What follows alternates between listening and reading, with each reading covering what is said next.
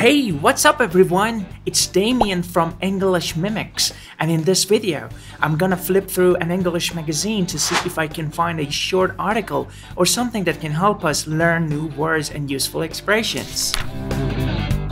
Remember, reading is the basic means of vocabulary growth, and people who read widely gradually build up extensive vocabularies, especially if they have a curiosity about words. Alright, let's see what they have here. How about this one? The title says, How to Avoid Coffee Confusion. It seems interesting. But before we read the article, I want you to take a closer look at the glossary of words used in the article. So feel free to pause and check them out with a dictionary.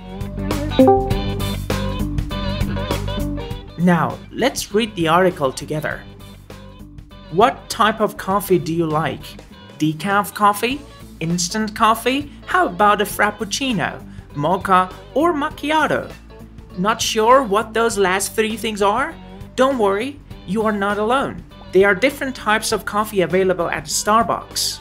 And according to some recent research, many people find the coffee names very confusing.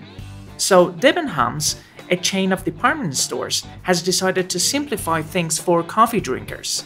The new menu in its coffee shops uses easy-to-understand descriptions for each of its coffees. So normal coffee is called simple coffee, with or without milk. A latte is called really milky coffee.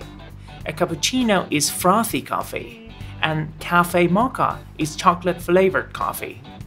So what do you call a decaf coffee then? Coffee without coffee? Yeah, that's an interesting question.